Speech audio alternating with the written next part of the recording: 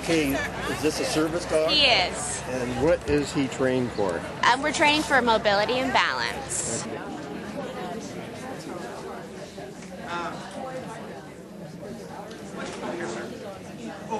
Watch out for that beautiful shepherd.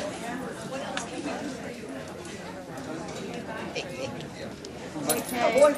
Thank you for coming. Oh, that's perfect. Thank you very much.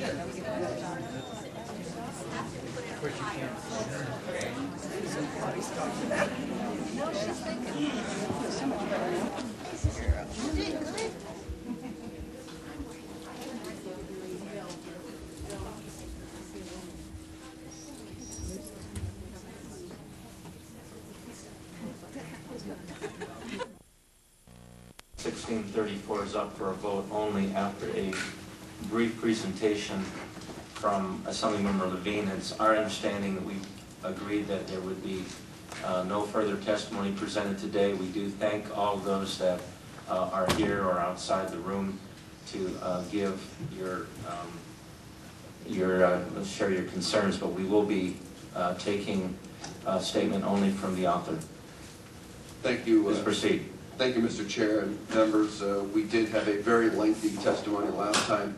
As you indicated, I think there were 225 people who testified, and that was just in support. I think there was an equal number in opposition. The bill has been in print for quite some time now. Everybody's had a chance to look at it. I will briefly restate what I had said last time, and then allow the members to ask questions should they have any.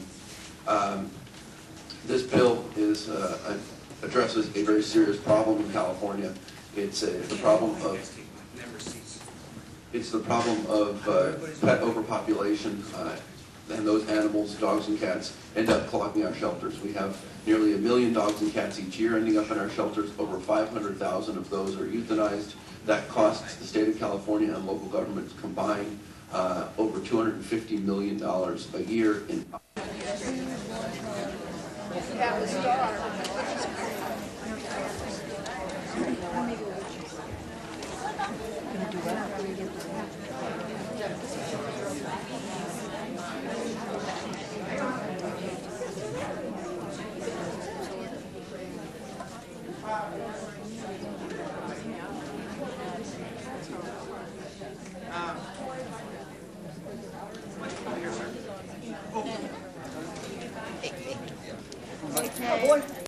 Hayashi Hernandez.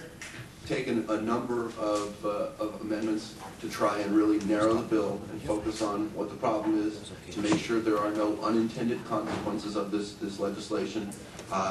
We're put a provision in, for example, to exempt out-of-state animals. We want to eliminate not only potential problems, but red herrings that opponents are pointing to as reasons the bill shouldn't be voted on. Clearly, it was never our intent to make people spay or neuter their animals if they're coming here for a vacation and have the dog with them. We've clarified that. On farms, for example, aren't going to lose the working stock dogs.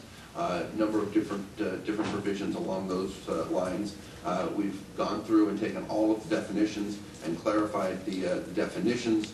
The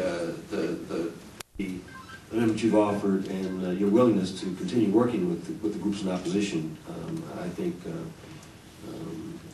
that's a good sign, and on that basis, I'll be prepared to support your. Thank you. Assemblymember Horton. Thank you. That the pet owners are genuinely passionate about their animals, and so I feel for people on both sides.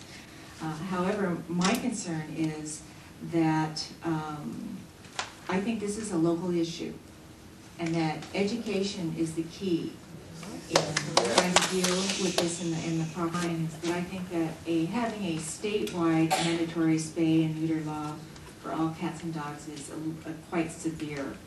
I would support maybe an education program statewide. However, I really do think this is a local issue. For example, in San Diego, 7 years ago, San Diego County actually rejected a similar model and adopted a voluntary system that hasn't been very successful. So I would hope that you would look at alternative ways of trying to deal with this So with that said, I would have to vote no on this bill. Right? And to the mediator that in large part, and I know this will elicit another groan from behind me, the breeders by and large don't believe there's a problem and don't want to be part of the problem. Is there a motion? Is there a second? Okay, it's been moved and seconded. Madam Secretary, would you call the roll, please? Ing. Aye. Ing, aye. Emerson.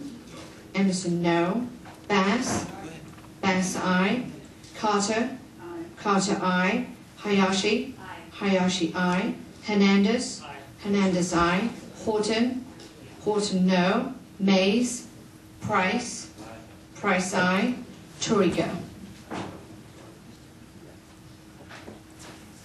Measure is out. Torrico, aye. Gone through and taken all of the definitions and clarified the definitions.